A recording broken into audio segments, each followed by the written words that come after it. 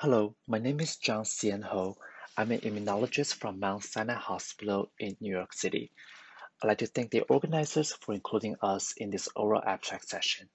And today, I'd like to share with you our findings on the immunological characteristics of COVID-19 in people with HIV. I do not have conflict of interest to report. HIV infection is characterized by a chronic inflammatory state and varying degrees of immune dysfunction. This is even in the presence of suppressive antiretroviral therapy. COVID-19 is associated with perturbations in immune functions, most notably lymphopenia. Importantly, those with severe lymphopenia tend to have worse outcomes in the non-HIV population. Data on the immunological impact of SARS-CoV-2 co-infections in people living with HIV are currently limited. During March and April of 2020, New York City was one of the major epicenters of COVID-19. During this period, we conducted a retrospective study of people living with HIV presenting to 5 New York City emergency departments and who tested positive for SARS-CoV-2 by nucleic acid amplification. Specifically, we evaluated the clinical and immunological outcomes of COVID-19 in this population. In total, 93 people with HIV had PCR-confirmed COVID-19 during the study period.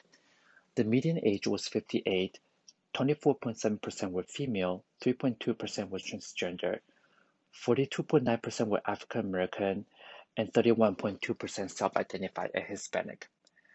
In this cohort, the mean duration of HIV infection was 20 years, median previous CD4 T lymphocyte count was 554, and 83.8% had recent plasma HIV-1 RNA measurements below 50 copies. 69.6% were on an antiretroviral therapy that included tenofovir. We compared lymphocyte and CD4 levels pre-COVID and during COVID and found that at presentation, people living with HIV with COVID-19 demonstrated significant lymphopenia and decreased CD4 T cell counts when compared to their baseline. The CD4 percentage was also reduced.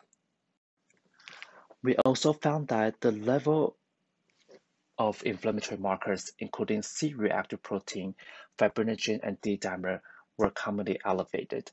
In the graphs here, the red lines represent the upper limits of normal for each test, and as you can see, all three markers are significantly elevated in most subjects. Serum cytokine profile panels, which included interleukin-6, IL-8, TNF-alpha, and IL-1 beta, were obtained at the discretion of treating physicians. We found that the serum cytokine profiles during acute COVID-19 in people living with HIV were characterized by elevated interleukin-6, IL-8, and TNF-alpha, but not IL-1 beta. The red line here again represents upper limits of normal for each test. Close to 100% of patients had drastically elevated peak IL-6 and IL-8 levels during the course of COVID-19 infections. We next compare the immune response during COVID-19 between patients with HIV who died and those who recovered. Of the 93 patients who presented to the emergency room during the study period, 72 were admitted. Out of these patients, 26% died and 73% recovered. Notably, those who died had significantly lower nadir absolute lymphocyte counts during COVID-19 compared to those who recovered. Panel C here showed that this difference remains significant at the time of discharge or death. We did not find significant differences in presenting CD4 T cell count between the two groups. This finding is consistent with the data from the non-HIV population. Looking at inflammatory markers and cytokine profiles, we found that CRP, IL-6, and IL-8 were significantly higher among subset of those who died compared to those who recovered. Similarly, fibrinogen and D-dimer were also tend to be higher in those who died compared to those who recovered, but this did not reach significance.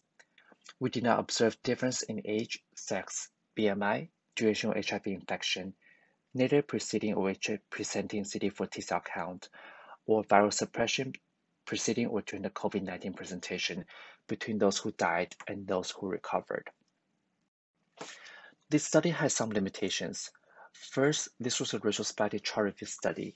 As such, the immune tests were obtained at the discretion of treating physicians and not obtained for all subjects. Second, we did not have a matched HIV-negative comparison group. Third, high rates of HIV suppression in the cohort prevented us from drawing conclusions about the risk of severe COVID-19 in viremic people living with HIV.